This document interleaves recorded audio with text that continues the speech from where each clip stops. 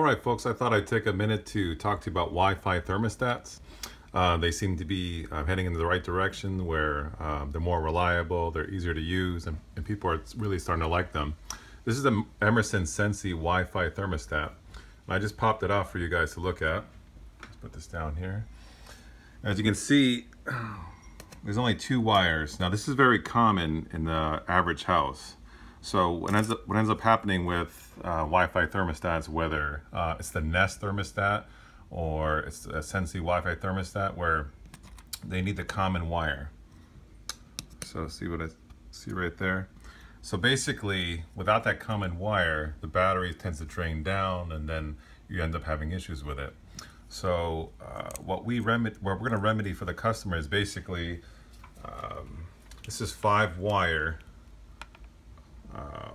thermostat wire. So basically, we're going to run a new wire through the wall, and we're going to install a 24-volt transformer coming off the boiler. And what that'll do is that'll power the common wire and give this Wi-Fi thermostat constant 24 volts. So it won't die on you, and whether you have this thermostat or you have the Nest thermostat, it'll give you a constant 24 volts and it'll never die on you. So if you're looking for an alternative where someone says, oh, you don't have that, you don't have this, you don't have the right hookup, we can actually do that for you.